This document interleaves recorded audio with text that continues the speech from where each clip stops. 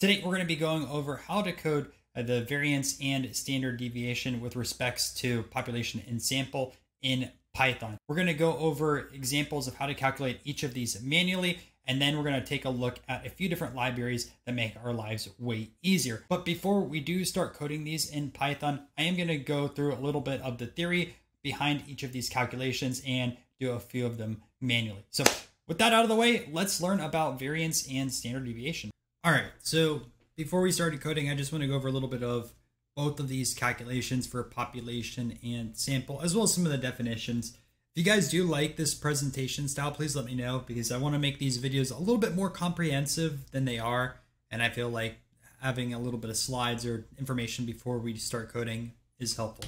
So population versus sample. Population, you have data for every individual in the total population.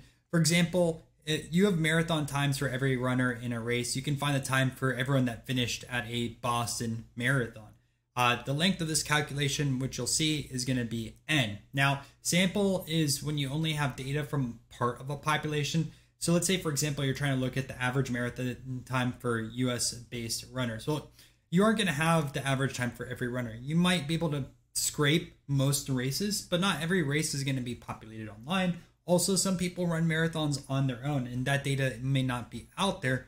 Garmin may have it, which is the watchmaker, but again, not everyone wears a Garmin watch or just like a smart watch in general. Some people may just run a marathon on their own. So you won't have every single data point, and because of that, you'll often see the length in a calculation is n-1.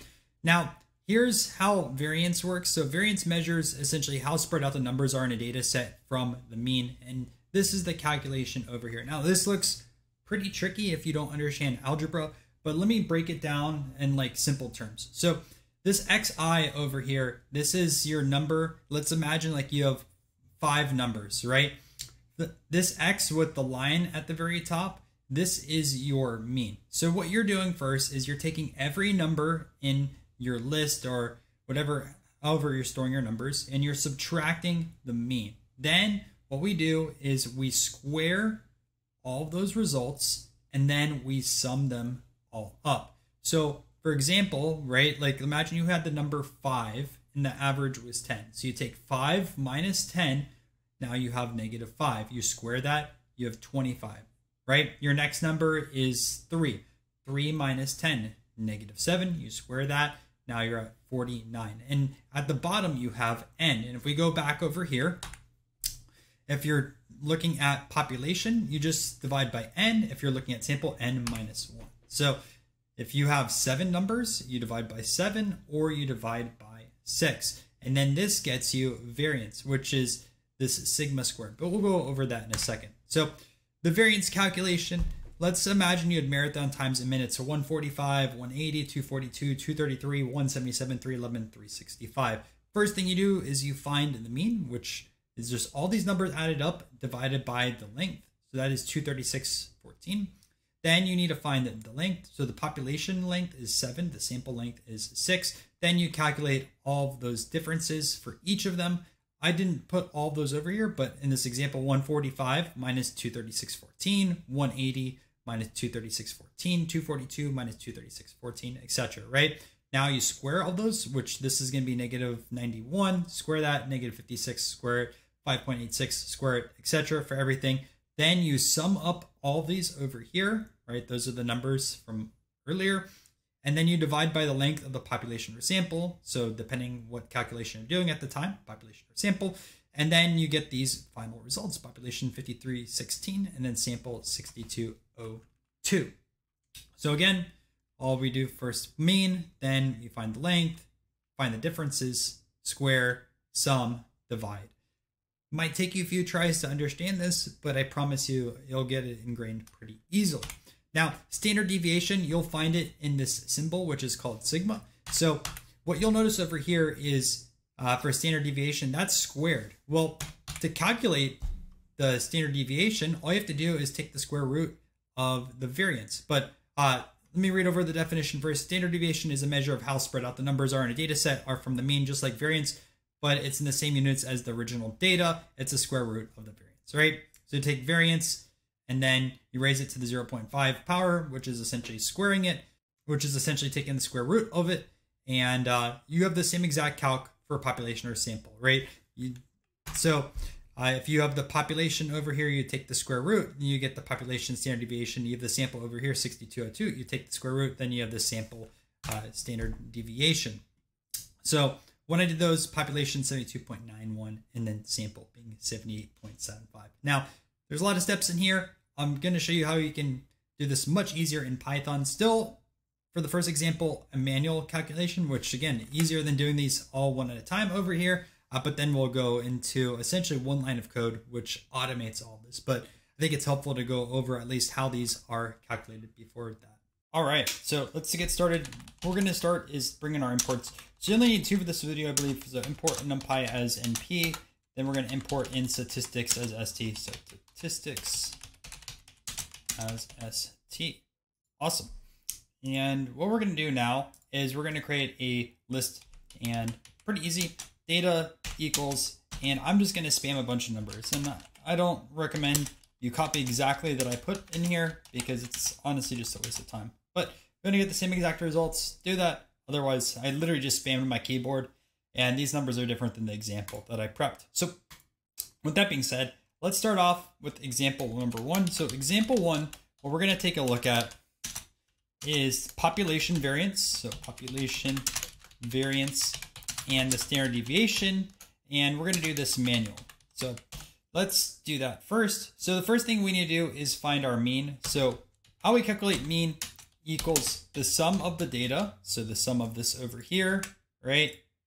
And then we're going to divide by the length of the data. So divided by length of the data over here, right? And I'm curious what the mean is. So I'm just going to print out this mean over here. And the mean is 178. Awesome. Now what we're going to have to do is find the square differences. So square diffs equals, and what we're going to do is list comprehension.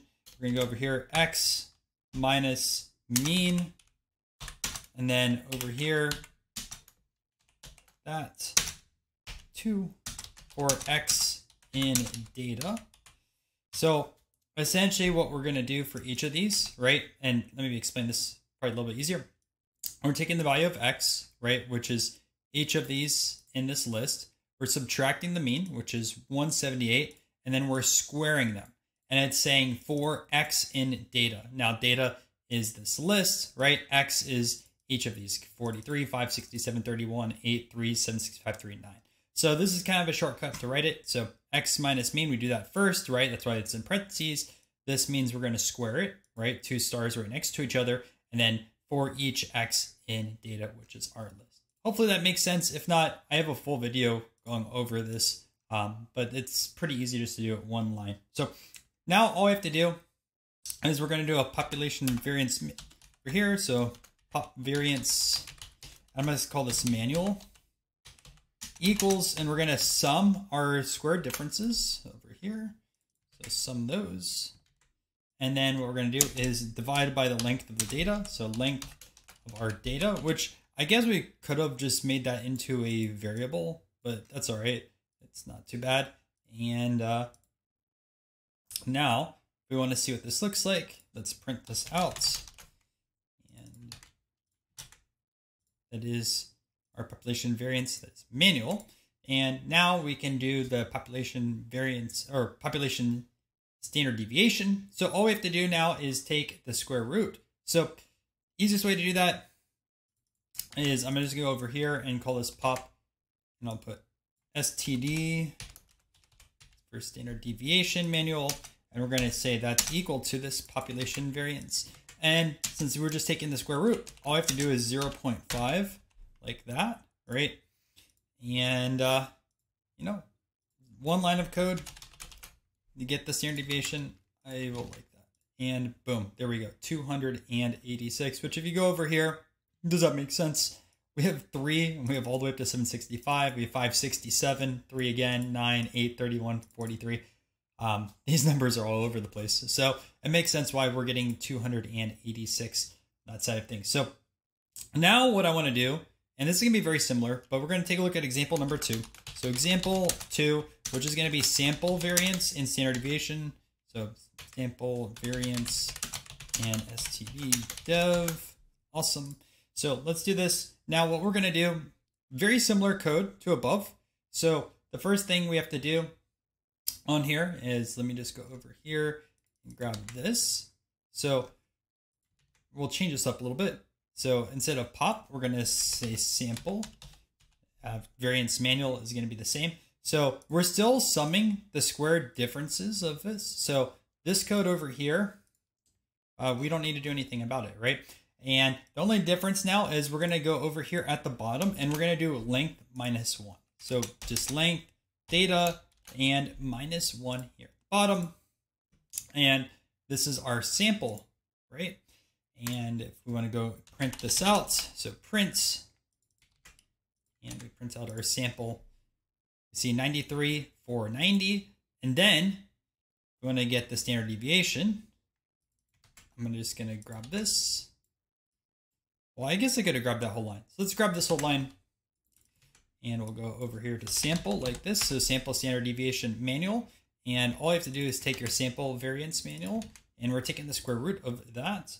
And let's print that out after. So print our sample standard deviation. And we get 305.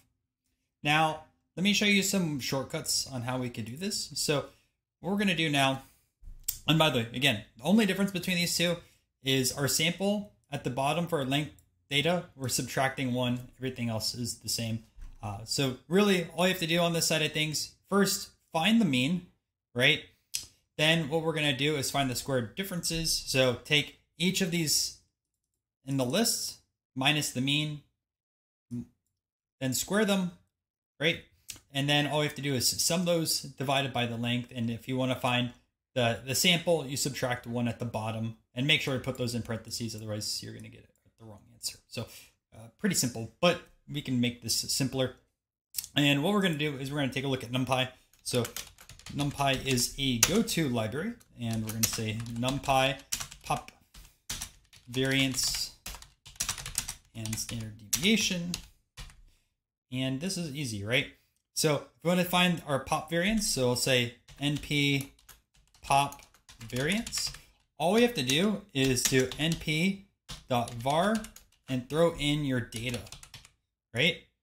And then check this out. If I print this out, so print and np pop variance, right? 81,803, and we go back up over here, same exact thing.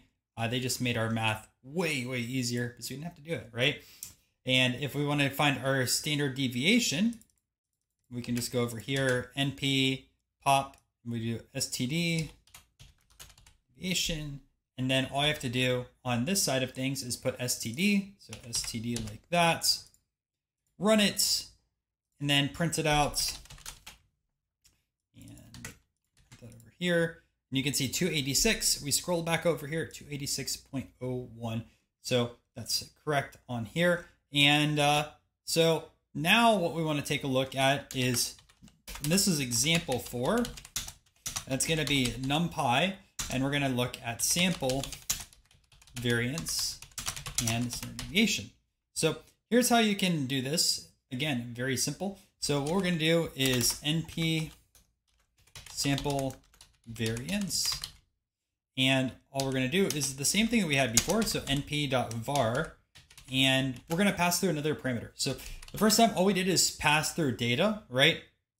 And that got us our population variance. But if you want to find the sample one, all you have to do, put over here, is DDOF equals 1. And that's going to subtract the 1 here at the bottom. And if you print this out, so print, not like that. Let's go back, print, and grab this over here. Right, 93,490. And just to confirm our math, 93,490 is correct. And all you have to do this time is find our standard deviation now. So we'll just go back over here and we'll say np sample standard deviation. And it's the same thing, right? You just put DDOF equals 1 in here as the additional parameter. And np standard deviation, we put sample. Awesome. So this will work pretty easily. And prints.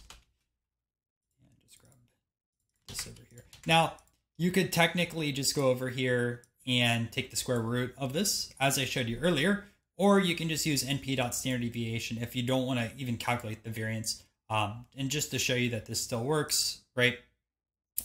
Very, very simple. I go over here and say 0.5, right? You can still see 305. So really whatever way that you want. And I just want to show you one other library real quick because it is a quite popular library and there's a lot of different statistics libraries out there. So as I make more of these statistics videos, we'll explore some of those. But this is example 5 over here. So example 5, we're going to take a look at the statistics. And we only have on the statistics library the sample variance. It doesn't give us, and I'm gonna make this note. So statistics does, and then my horrible spelling, so I apologize, does not give us the population variance. So if you are looking for the population variance, you cannot use this statistics library. So what we're gonna do is gonna say sample variance stats equals stats.variance and just pass in your data like that. And it's giving me an error over here, but I just want to make sure. Oh, I put this in as st. That's why. So let me just change that back and should be good now. If I go over here and say our sample variance, we get 93,490, and we go back over here, right? Our sample variance 93,490. And just to grab the standard deviation, let's just go over here. We'll say std dev, and then we'll say stats equals st.stdev, and then throw in our data over here. And one more line of code just to see what this looks like. I guess I should have printed out this one here. It doesn't really matter, but 305. So just to kind of recap, remember you have two different types of variance and standard deviation. Population versus sample. Population is if you have everything. Sample is if you're only grabbing a small portion of it. The easiest way to remember sample is you're going to subtract 1 at the bottom, whereas population, you are not. And just the manual side of things, right? Grab your list over here, then take your list minus the mean of that list, square them, and then at the very end, we're going to take those square differences divided by that length, take the sum, I should say, and pretty much you are done. Hope you guys enjoyed this Python statistics video. If you did, make sure to subscribe to the channel. I'm going to make more in the near future, but I do have a wide library of videos. So I'm going to put a few down below in the description, as well as a playlist right over here that you should check out.